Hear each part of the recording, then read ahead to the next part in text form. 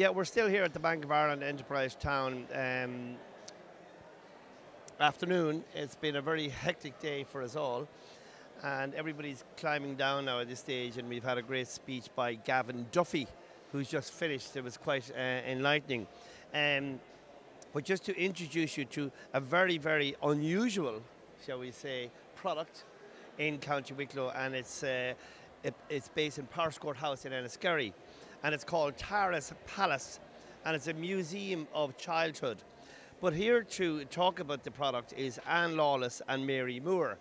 And first of all, I'll ask Anne, could you just give us a background to the entire project, which is a fabulous story? Well, Tara's Palace was built in Dublin 40 years ago after we lost Titania's Palace. Titania's Palace was built by Sir Neville Wilkinson in Mount Merion, and it travelled all over the world to raise money for children. And unfortunately, it left Ireland. It's now in Denmark. So we're open all year round up in Powerscourt. It's a 28-room miniature palace, and every room is full of 1/12 scale miniatures. So it's an actual, shall we say, miniature house then, is it? Yes, every room you walk in and you go up on the ramp, and there's a 2-page quiz for children. Every room would be about 2 foot by 2 foot, and there's 28 rooms in the palace. We also have a museum room, and we have an interactive room for children as well. So the idea of the full project, or shall we say, or the product of the Museum of Childhood, is to raise money then? Yes, we're raising money for children's charities, and we change the charities every 3 to 4 months. At the moment, we're raising money for Childhood Cancer Foundation. Before that, it was the Down Syndrome Centre in Sandyford Industrial Estate.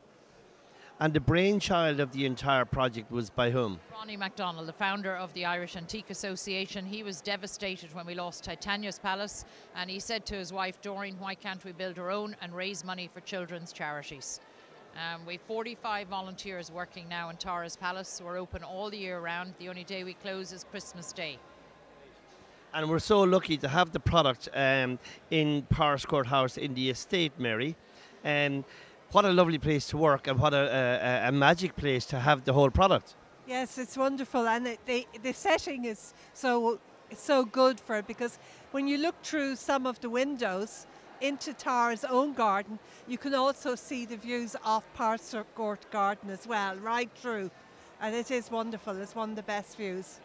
And the amount of visitors then, does it attract all sorts, like young, old, and what kind of numbers does it get? Well, the ages are from small tots, which we've a playroom they can enjoy, and a lot of our visitors are senior people who really love to see the workmanship goes into our palace, as well as enjoy toys that they may have had when they were young themselves. And how does one, is it open, what are the opening hours and what are the opening days for the product? We're open every day, all year round, and we open from 10 to 5 every day, 11 to 5 on Sundays. We do children's birthday parties, we get a lot of groups, and we have very good rates for special groups as well. And the website that you promote the product from is on? The back of the brochure here is called childhoodmuseum.org.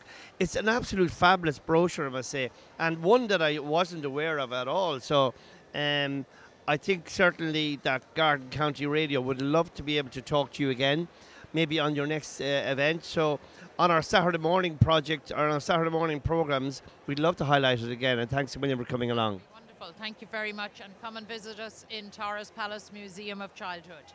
Thank you very much. Okay.